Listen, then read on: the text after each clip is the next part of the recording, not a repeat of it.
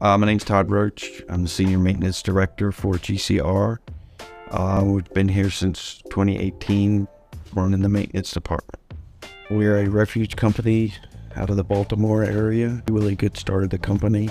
It's a great family atmosphere. Total assets is around 140 with 5 locations. For GCR, we have all rear load residential trucks. We're mostly Max, a couple of B-Rails stuck in there. Primarily McNeilus and Leach bodies. We laid whip around out in my Southern Maryland location first, and we started using it, and the more we used it, the more we liked it. With me having this many locations, it's hard for me to be at every location all the time and keep up with all the books. With whip around, I can be at any one location and look at any of the driver write-ups for the day and make sure the repairs are getting done without being on location 24/7. By customizing it, we forced them to take a picture of the front of the truck, the back of the truck, the behind the blade. They didn't want to take that picture behind the blade because they knew it meant that they had to clean behind the blade.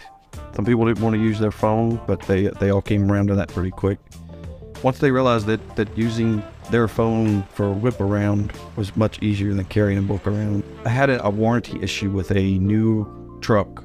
One of the pins for the sweep blade had come loose and fallen out en route, causing the cylinder to come out and bent the sweep blade. So with whip around, I was able to go back and prove that the bolts didn't back out, which would have been a maintenance issue, that the weld on the pin broke.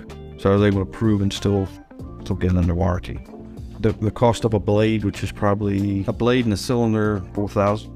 That's one of the 3 pictures that we force our drivers to take, is behind the blade, because if they don't clean it, and anybody in the refrigerant industry knows that trash comes back and it gets compacted behind and under the cylinder. The hydraulic lines break, the cylinders break, and the cost is extreme if it's not cleaned. But by us forcing the driver to take that picture, first of all, he already knows he's got to clean it, or we're going to send him back to clean it.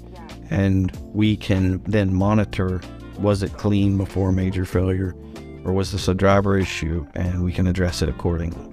If I'm not checking or inspecting behind the blades, I'm asking for trouble.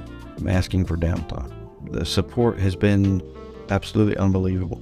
There's not been a call not returned. If I send an email, it gets responded to the first day. Great customer service. The number of trucks that I have down is decreased because I can see things before they become major things.